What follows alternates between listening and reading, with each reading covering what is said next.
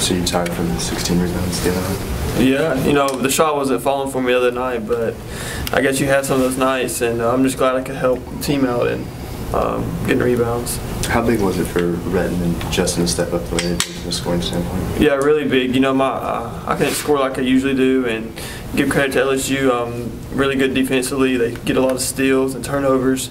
But yeah, Justin and Retton and Arthur, they all stepped up, had really big games. Retton, Justin, as of late, has been playing a lot better. And when they're knocking down shots like that, it's hard for the defense to defend so many options. Just talk about how important this game is to at home against Mississippi State. Yeah, they're a really good team. They got really good guards, and coming off a game we played there, like an overtime win, it's going to be a really big challenge for us. They're real scrappy. Malik Newman, Craig Sword, Gavin Ware, they're all really good players, so we got our hands full, and we're going to have to come out and play. What's the mentality like? Are you just having fun, nothing to lose, or do you feel like there's a chance to get in the tournament? Yeah, we're not too focused on, I mean, of course you want to be focused on tournament. We're kind of put that in the background. We're just focused one game at a time, and we're having fun. It's exciting. We're loose. We're not uptight or anything. Just having fun. Since the last time y'all played Mississippi State, is there an area that you feel like the team has improved, or an area that Coach Johnson has really emphasized y'all improving?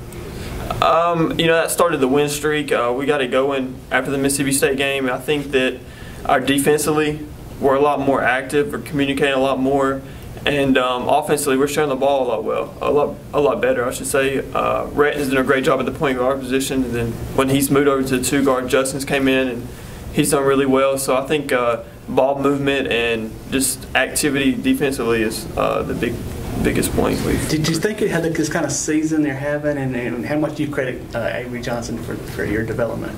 Yeah, Coach Johnson, he's a great coach. Also, you can tell he's a great skill development. The off season, when he got here, he went straight to work. He helped us each individually improve a lot better, offensively and defensively. So I think that's really played a big impact on specifically my role. You know, I've come in, I was struggling at the beginning of the season shooting, and he just had confidence in me, and I just stuck with it, and I've gotten a lot better as the seasons went on. Obviously, in the last game, you were struggling against I think I started over 5, but that didn't affect your game on the defensive end and rebound and stuff. So how did you kind of keep your head about you and do what you did, rebound the ball?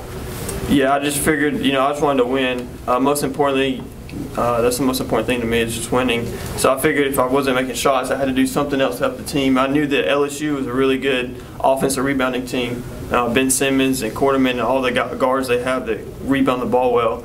So I figured if I could help deep rebounding, then it'll help us get out in transition, and give them second chance points would go down. So I just tried to do that, and I'm just glad we got the win. This run of success kind of coordinated a little bit with also you getting the starting spot and Justin becoming that kind of that sixth man a little bit. So can you kind of just talk about that relationship with him, and kind of, I mean, he was starting before you kind of got in there, and it didn't seem to affect anybody personally. Yeah, me and Justin are like best friends. I've known Justin since middle school, so we've grown up and played together all throughout our career. So, I mean, that kind of relationship, starting or coming off the bench, it really don't matter to us. Like, I can speak for Justin. I know that most importantly, he just wants to win. That's the type of competitor he is, and the type of competitor I am. Winning's most important, but yeah, it don't really matter coming off the bench or starting. I just feel like we're just playing better as a team right now. When you guys are in game and you see kind of Retton put together the performance like he did, I mean, in game you're thinking about the game and your performance too, but did you guys talk about it or recognize how good his performance was? Yeah, at the time the game was so close, you don't really talk about it during the game. I mean, there's some wow moments. You're like, how does he do some of the stuff he does? Because I don't know how he gets to the goal as much as he does, but he's just really good. But after the game, you sort of see the highlights and stuff, and you're kind of like you got some wow moments. But Retton's really improved, and I mean, he deserves all the credit. He worked really hard in the off season and all the years leading up to this year. So I'm just glad he's getting all the publicity he's getting. What is that bat? Saw in the post game in Periscope. Y'all have a bat after games, and y'all sign it. What's behind that? The Kansas City Royals. They've struggled through the years of not winning many games, and they finally won a World Series here lately. So Coach Johnson, I think he knew someone on the staff, and he got them to send us a bat. It's Kansas City Royals bat, and sort of like a remembrance of like how far we've come this year. And at the end of the game, he names 1 or 2 people that had a really good game and helped us get the win. What does that mean? I mean, you were one of the ones, he hugged after the game and kind of got to sign it. What would that mean for you personally? Oh, it's really big. It's sort of a big accomplishment. At the end of the day, I mean, a signing the bat's really important. I mean, you want to help your team, but I'm just glad, like I said earlier, we're just coming and we're winning, because winning's so much more fun. I mean, we're having a lot of fun and we're relaxed, and maybe we keep it going. You said fun a couple times now. I mean, is that the biggest difference from this year to from your first year? Just more fun?